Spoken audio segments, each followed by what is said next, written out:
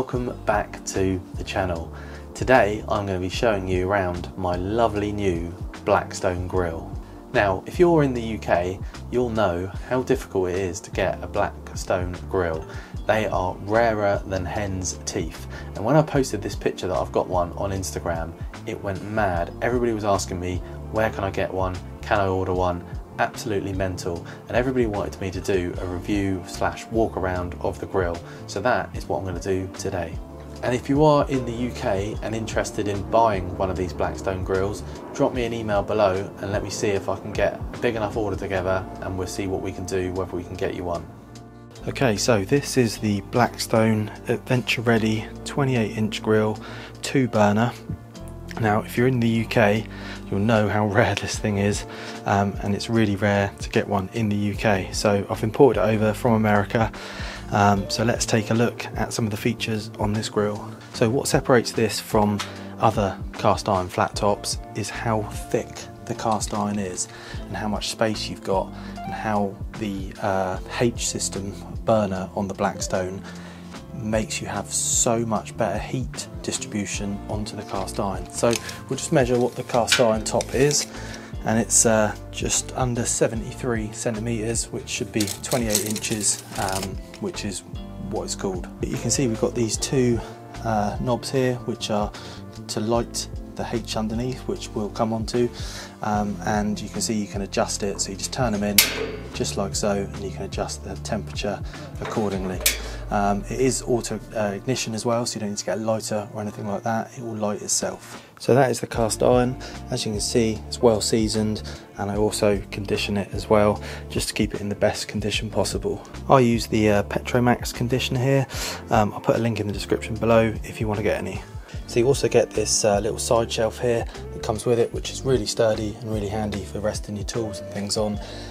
As you can see, I'm running it on a patio gas, so all I did was cut the US adapter off and put a UK adapter on there, and it runs absolutely perfectly with this, and the little bottle hooks on there, which makes it really easy to wheel around. You get a cool grab handle here, which you just can lift and move just like so. It's really easy to move around, which makes it easy for me to move around in the shack.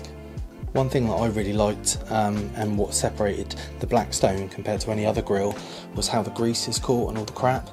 So you scrape all the grease into this back bit here, whereas a lot of them have got like a little funnel that goes in the corner there, and they're prone to blocking up, whereas this, you can see how big the gap is there. It just means you can scrape the crap straight into the pan there, and that just comes off, and you can just put that straight in the bin.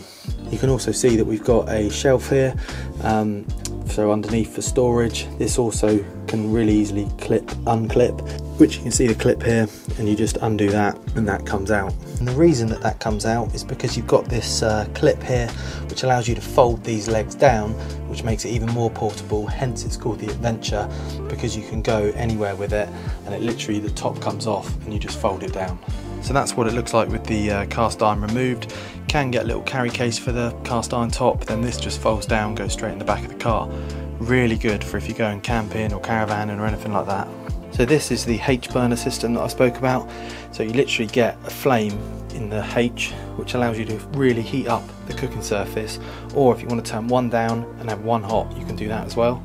Most of the stuff in the UK will just have one solid burner that goes across there, which really isn't good for like burgers and things like that, because you want to get a lot of heat into the cast iron, and the ones in the UK just don't get that hot. So let's just fire it up, and you'll see what I mean.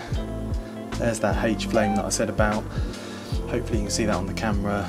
That is a solid H, and then we can fire up the other one as well. And there you go, that is a short overview of the Blackstone grill.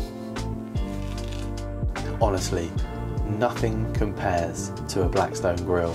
I've used loads of grill tops, and most of them are enamel based, which means that if you're using metal utensils and things, they just chip, and they're just generally pretty crap. Also, the drainage system on the Blackstone is far superior to anything else I've used. As I said in the video, you get like it gets clogged up on some cheaper ones. Like I think it's the Buffalo, where it's got a little drain at the front and it just gets clogged up with grease, which isn't good if you're doing an event or something like that. Whereas this, no problem, scrape it into a tub over the back, massive hole in the back.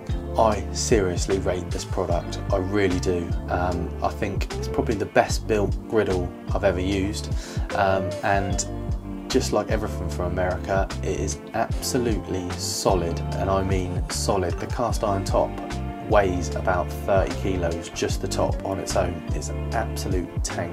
So if you've enjoyed this video, please don't forget to hit that subscribe button and join me next time for another edition of Will's Grill Shack. Thanks for watching.